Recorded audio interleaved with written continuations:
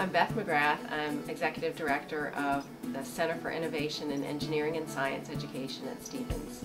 CIESE and others have been pushing to include engineering as a core element of the K-12 curriculum. Our society is such that we teach what we test and we test what we value. So we're promoting engineering as a core part of all students' K-12 education.